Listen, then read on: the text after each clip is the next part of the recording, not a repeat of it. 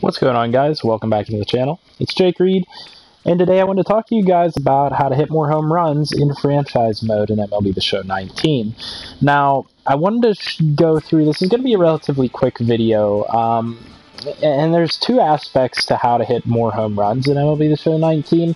One of them can be achieved through franchise mode or through Diamond Dynasty by focusing on which players you're using and which stats you're focusing on.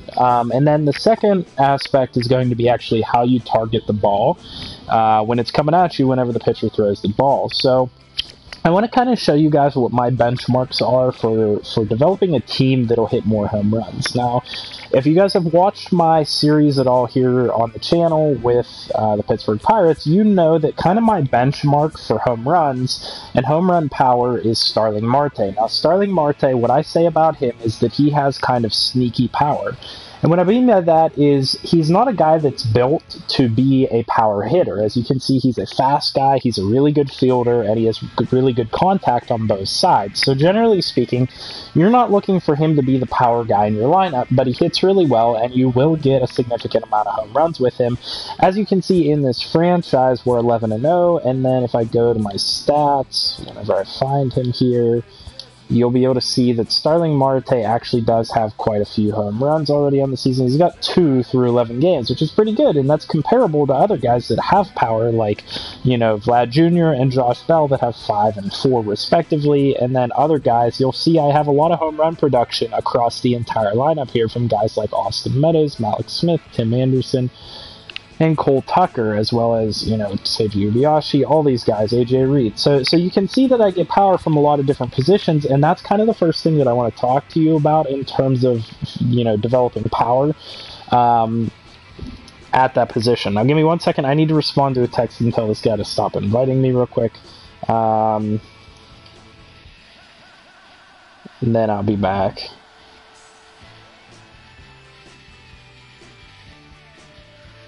Okay, apologize for that. So I want to give you guys the benchmark then as to how you can hit power, and then all these guys that you'll see kind of a commonality between where their power stats are. And so obviously I set the benchmark at Starling Marte. Starling Marte has 58 power on the right side and 51 power on the left side, and what you'll see is that he'll hit home runs both ways, but primarily he'll hit home runs on the right side. So that kind of 58 power is what you want in terms of a player that you're not necessarily developing to be a power hitter, but somebody that you want to be consistently able to hit home runs, from time to time. Now, if you want somebody that is generally a power hitter and is going to hit home runs more often than not, you're going to want somewhere above 70 on both sides, or on whichever side you're trying to hit home runs on. And so AJ Reid is a good benchmark for that. So he's got 75 power versus right and 72 power versus left. And generally, I like to have one guy on my bench that has 70 plus power on both sides that I can hit home runs with, and that's what AJ Reid is for me. Now, obviously, a guy like Josh Bell, who has 96 and 92, is going to be able to hit home runs far more often, and what you'll see is that he leads my team in home runs. But that's kind of the idea of how the progression of power works. When you start getting into the 80s and 90s, you're going to hit home runs more often than not. If you're going to get into the 70s, you're going to have somebody that's consistently hitting for power as opposed to something else. But the kind of the base level for power that you want out of a player is around that 50-55 range. And you'll see Tim Anderson is very much like Starling Marte in that he has 52 and 58. So if we go to Starling Marte, he had 51 and 58. So very similar. Both of them have 2 home runs on the season, and then Cole Tucker has 54 and 55, and he had 2 or 3 home runs on the season. And then you'll see a difference. Vlad Jr., he was second on my team in home runs. He has 78 and 78. So you can kind of see the benchmarks there where things stack up. If you want somebody that's going to have enough power to hit home runs from time to time, you want them to have above 50 power on those sides. And then if you want somebody that is going to be consistently a home run hitter, you want above 75, because that's going to get you into the ballpark of where you're hitting home runs pretty often. And then if you want somebody that is always hitting home runs like Josh Bell for me, you're looking for the 90s, upper 80s, in order to generate that power. And you'll see that most of my team is constructed in order to have the amount of power that I'm looking for. So we can go by position, and look, Jorge Alfaro is my righty catcher. He's the one that goes against right-handed pitchers, and he has 72 power in that respect. And if he ever has to play against lefties, he has 57. And then likewise, Elias Diaz plays against lefties. He has 57 power in that regard. And so you know that you'll be able to hit home runs occasionally with both of these guys if need be. And then you look at my first baseman.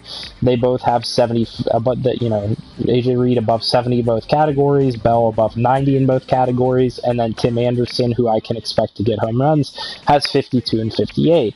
But then you look at a guy like Adam Frazier, who I don't hit very many home runs with at all. He only has 53 on one side and then 43 on the other. So he kind of drops down there a little bit into the next tier where you're not going to hit home runs very often at all. And then you look at third base. I hit home runs consistently with Vlad Jr., and then every once in a while I'll get a nice home run with Colin Moran, and that's because he has that 55 and 57 power on both sides. And then at shortstop, likewise, Cole Tucker, 54 and 55. Starling Marte has 51 and 58. Seiji Ubiyashi has 65 and 66, and I can trust him to get home runs slightly more often than you can Starling Marte. As you can see, he's got 3 home runs, and he has 4 less at-bats. So when you start to approach that 60, you're starting to approach more consistent home run power, and then 50 is like just good enough to get home runs, consistently, and then in the 40s you'll get home runs every once in a while, but anything below that you can't trust to get home runs generally. And that's kind of where it is with Malik Smith. He's only got 43 and 42 on both sides, so I'm not going to trust him to be a home run hitter, and it's going to be a surprise anytime that he hits a home run, because he's below that 50 threshold that I said, and so he's going to really have to get a hold of a ball in order to hit a home run with that type of power. And then Austin Meadows, likewise, is a pretty consistent home run hitter with 3 home runs so far through 11 games. He's got 78 power and 74 power, and that gives you guys a pretty good idea of what you need power-wise constructing your team in order to actually be able to kind of hit more home runs. And now that we've looked at it from a team-building aspect, let me go ahead and go into a practice mode and show you guys what I do hitting-wise to hit more home runs, because this is really important, and I don't think a lot of people do necessarily, what I do. A lot of people will leave their zone right in the middle of the zone, and I don't think that's what you want to do. Let me see, I want to do custom practice, home as Pittsburgh Pirates, that's fine, blah, blah, blah. Doesn't matter to me. Enter practice mode, and I think it gives me the option to choose batting practice. And I want to show you guys kind of what I do in order to generate the power that I do and generate home runs. What it has to do primarily with is hitting specific types of pitches, and I think a lot of people are trying to swing at just about anything. What do I want to do? Game controls, options. No, not game controls, options. Gameplay. Nope. Free to play. I want to be batting, and that's fine. And so generally what I do in terms of batting is I look at the pitch types and see what the guy I'm going against has. And so I'm going against a guy that has 2 fastballs in the 4-seam and the 2-seam, so I know that the majority of the pitches he's going to throw me are going to be fastballs. So that's what I'm going to target, because I'm a good fastball hitter. You have to find out what you're good at hitting, but generally speaking, it's going to be hard to hit a curveball because they just have so much break on them. You're not going to be able to hit them for power unless they're left up in the zone, right there served on a platter for you, and that's not going to happen very often. You're going to struggle to hit a slider for a home run because it's got so much lateral movement from left to right or right to left. You're not going to be able to get the power on it that you need to. And then the cutter is it's like halfway between a fastball and a slider, in my opinion, in that it has a little bit of break to it, but it's generally considered a type of fastball. It's a cut fastball. So I'm going to be looking for a fastball in my zone in order to hit. And what I do to start off an out bat is I go up in the zone. I raise my zone up in the zone, and then I swing at things that are up in the zone, because you're more likely to get the air under it that you need to hit that for a home run.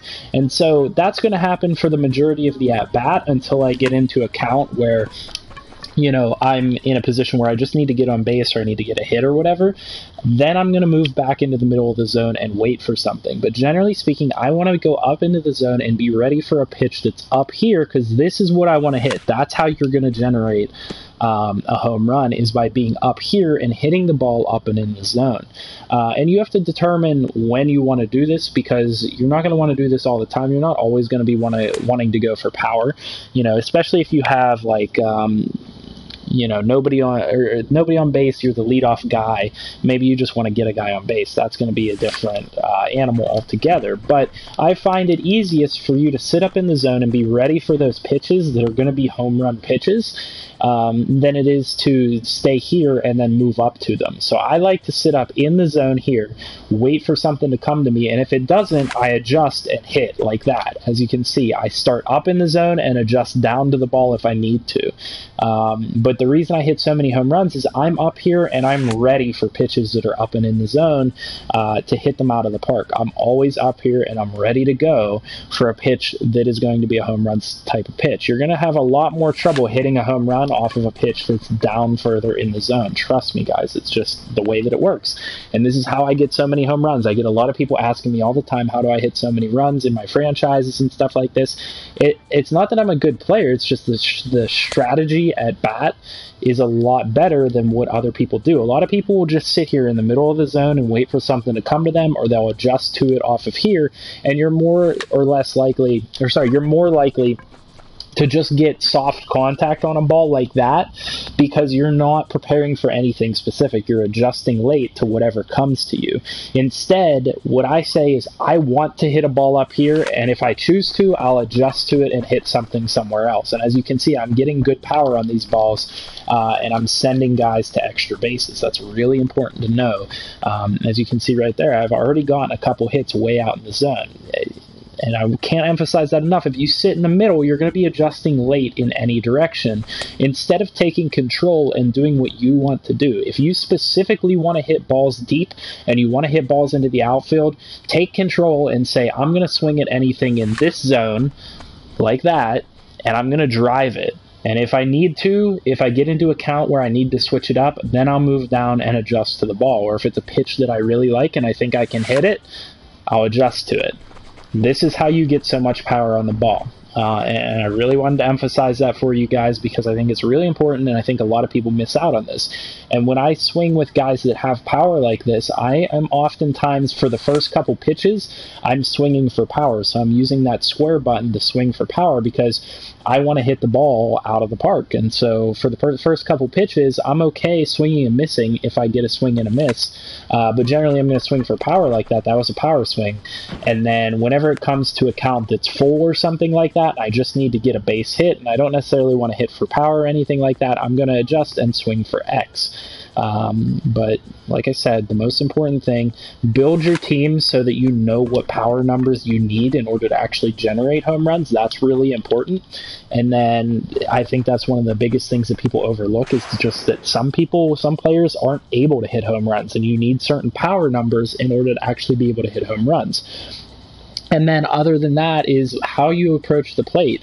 If you aren't getting enough home runs, then try sitting up into the zone like I am.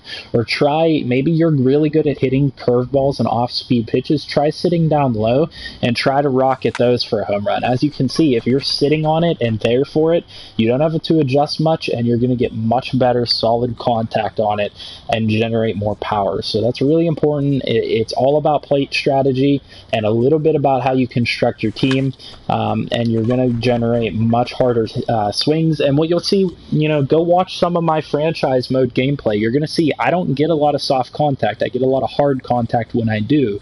And the reason being is that I swing on pitches that I want to swing on.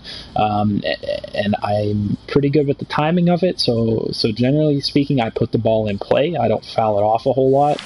And I'm okay with that. I'd rather put the ball in play with hard contact, because that means that eventually I'm going to have something break my way and I'm going to be able to score some runs. So those are my tips.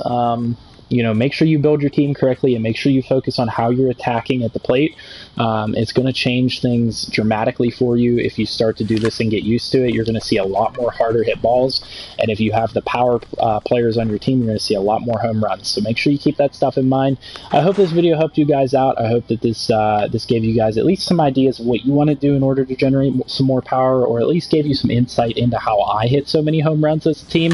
I know I get a lot of questions about it all the time, so I just figured it was a good time, to get this video out to you guys and give you guys an idea of what I do in order to hit so many home runs. So, like I said, hopefully it helped you guys out. If you did enjoy the video, if you liked it, if this helped you out in any way, please leave a like on the video, subscribe to the channel for more, and comment down below with any feedback you have. As always, I'll see you guys in the next video, and I hope you guys have a great one. And what a pitch to end it off, or a hit to end it off on that looks like a home run.